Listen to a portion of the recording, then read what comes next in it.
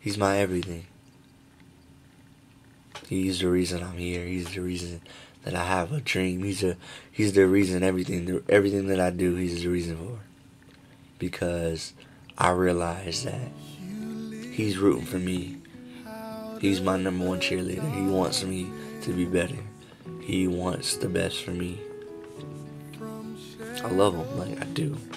I love him. If you could try Jesus, oh my goodness, I tell you, he is the best thing that can happen to you. In a real way. In a real way. He can make things that wasn't possible be possible. Very true. Very true. Very true. I'm in love with the Creator. I love him. I do. I love him.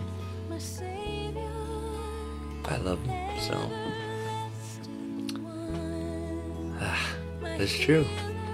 It's real. It's true. People say that they love God. It can be a very true thing. When they say that they're in a relationship with Jesus, it's very true.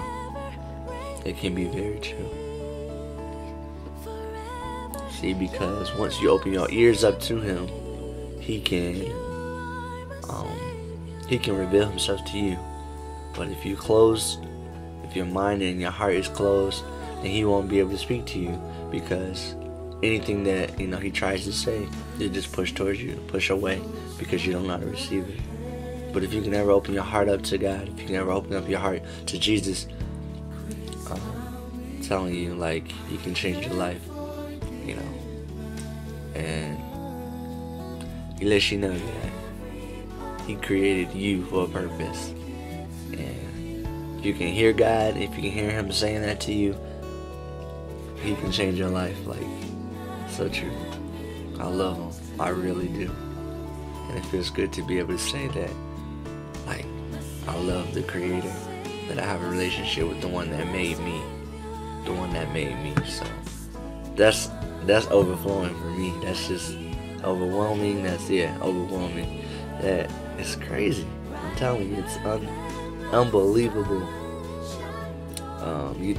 We think we know ourselves without him, but once you get into God, and once you open yourself, if you can open yourself up to him, and he begin to show you who you really are, and you understand, like, you was never happy as you are now, as you will be in that relationship with him, and you realize how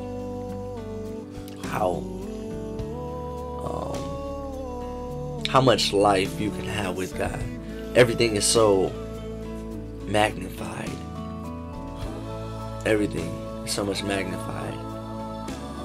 And he can be your strength through things, and you be able to make it through things that you wasn't able to make it through without him. So, man, I love him. I really do. I love God, and I just wanted y'all to, hear that. So, yeah, have a good day.